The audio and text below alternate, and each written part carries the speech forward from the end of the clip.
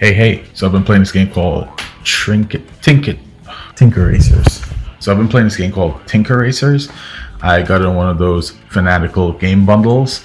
Didn't think anything of it. The second I saw the style, which was top-down 2D racing game, I love those kind of games from I'm talking about from since back in the NES days. I just had to try it, and man, it's really good. The first thing you should really know is that it's not a 2D game, it's a 3D game. There is a 3D engine there, and there is a physics engine going on in the background. So what does that mean? That means when you bump into things, it matters. It just adds a layer of gameplay that's really nice. The other thing you should know is it's not necessarily a racing game where you have to race to the finish line or anything like that.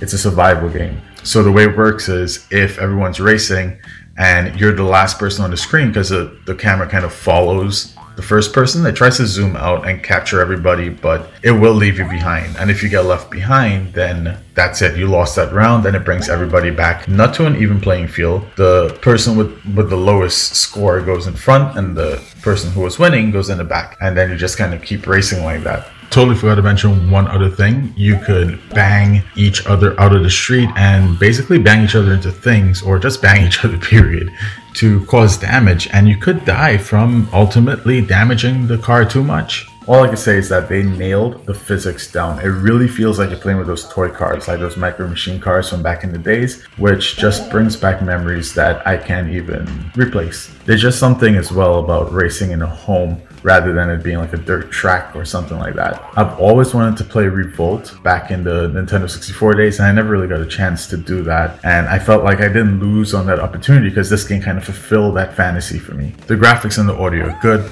Couldn't complain about anything. If it's one thing that I found, it's that I couldn't put the controller down. I wanted to stop playing and I just couldn't. If you play this game for about an hour, you're not going to get the full drift of it. No pun intended. Because the AI sucks in the beginning, but then gets very difficult in the end.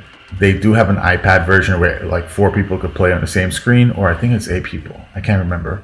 But it could hold a lot of cars on screen. I love that your car stands out in the single player version. I was really tripped up when they introduced different types of cars, because then it changes the physics engine. So there was one point where it was a monster truck and the physics would change. And then after a while they changed it to, I think, like a 18-wheeler, but without the back piece of the truck. I'm not sure, but the physics were different then too. The sliding and the skidding and the way you drift around corners, they just really nailed the weight of what these cars are and how it should feel.